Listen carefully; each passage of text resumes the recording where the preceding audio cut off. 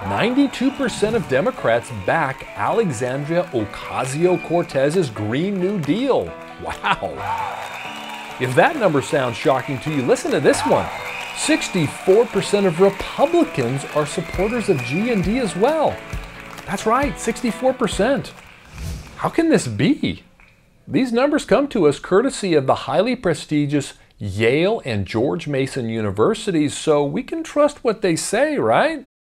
According to their report, the Democrat and Republican parties are full of people who think we can ditch fossil fuels completely, build high-speed trains across the nation, run everything on wind and solar, renovate every building in the land for energy efficiency, provide guaranteed jobs, free education, and free health care.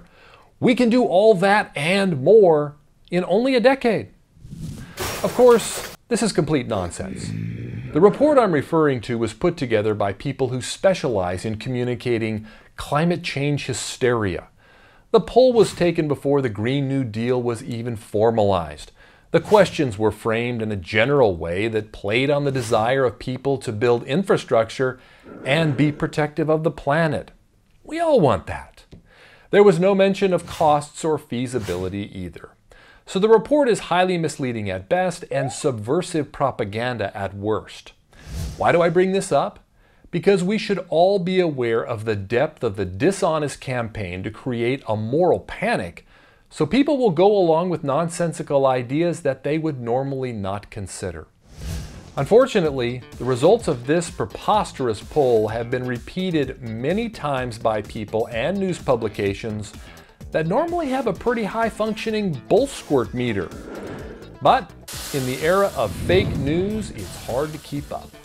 Beware of anything you hear about public acceptance of ridiculous ideas. Even if people can be manipulated in a poll or by press coverage, they wise up pretty fast when the costs become known. For the Clear Energy Alliance, I'm Mark Mathis. Power on. Thank you for watching this video. Please subscribe to our YouTube channel to be notified when new Power On videos are released, and follow our social channels for more great energy content.